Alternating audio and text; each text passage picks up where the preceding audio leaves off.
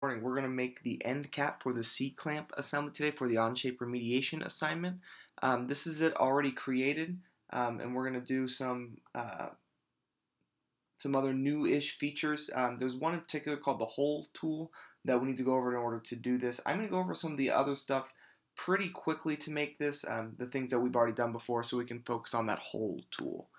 So to start, I'm going to make a cylinder that is 0.75 inches in diameter, that's 0.3125 inches high.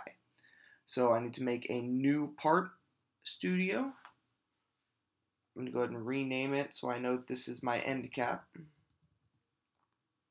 Start a new sketch on the top plane, view normal, and I'm going to make that circle. So from there, and then we need to make a diameter dimension that is 0.75. Okay, then I need to extrude, and we said that distance was 0.3125, like that. So next we're going to add that chamfer that's on the bottom. If you look at the drawing, it says it's a 0.1 inch chamfer all the way around. So again, that's in the features menu.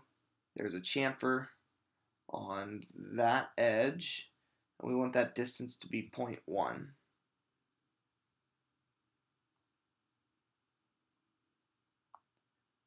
Alright, so now let's get started on the hole tool. So this single feature is going to be able to make this entire weird geometry that's inside, and it's all based on this dimension here.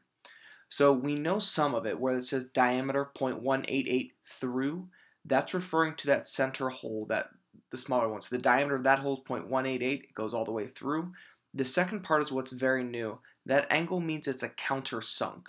It's a hole that has this kind of tapered edge on it. So what it's typically used for is something like a wood screw or anything like that we want to sit flush. But in this case, it's to accept that threaded rod that goes inside of it. So what we're going to do is we're going to start by making a sketch, because we just need to have the origin located on this plane. So what I'm going to do is I'm just going to make a single point, or you can do a circle or anything, just right there on the origin. So now what I have, if I view normal, or isometric, sorry, I've got a single point there, and that's where my circle is going to sit.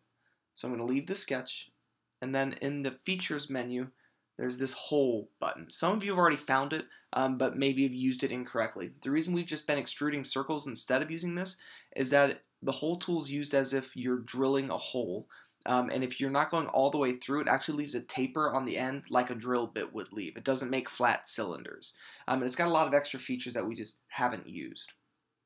So in the hole menu, it says first no hole points are selected. Let's select that point.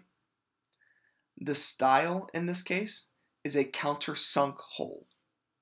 See how it gives us that taper? A counter bore is it makes a big cylinder on top of a small cylinder. So imagine we were trying to hide a big bolt instead of a tapered screw. So now we can add. We don't need to look at any of this other stuff. We're not changing the direction. It does go all the way through. If it's set to blind, switch it to through. The diameter, that's the diameter of the hole itself. So that's that 0.188. The countersink diameter, oh, it didn't save, 0.188.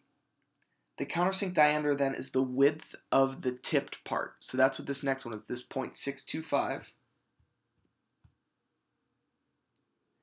And then lastly, we need the countersink angle, and it says it's right there, 115 degrees. Just like that. Hit the check mark, and we are done. There's our end piece. So then what we can do, the problem says to make the material aluminum 6061, which is the most common like multi-purpose aluminum. Let's rename our part. This is our end cap. And let's check the mass just so that we are all on the same page. My mass with it being aluminum is 0.01 pounds. 0.01 pounds. And that is it for the end cap.